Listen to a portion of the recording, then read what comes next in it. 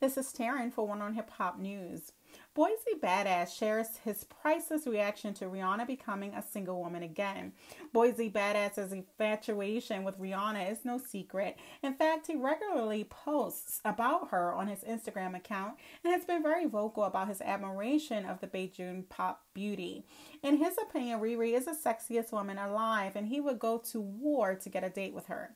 So it wasn't surprising that on Friday he shared his reaction to news that Rihanna and her billionaire boyfriend Hassan Jamil have broken up. Hashtag God is great. Hashtag sexiest woman alive.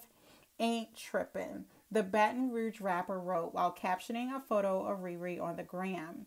Certainly, there ain't no shame in Boosie's game. Earlier in the day, the Louisiana legend, who was formerly known as Little Boosie, took to Instagram to share a couple pictures of his favorite celebrity crush, Rihanna.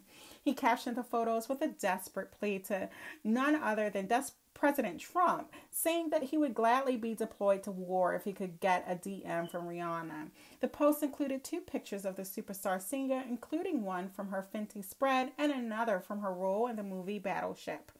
While it seems unlikely that Boosie Badazz will ever have a shot at Ree, his chances are looking better now that the singer and beauty mogul has reportedly split from her billionaire boyfriend, Hassan.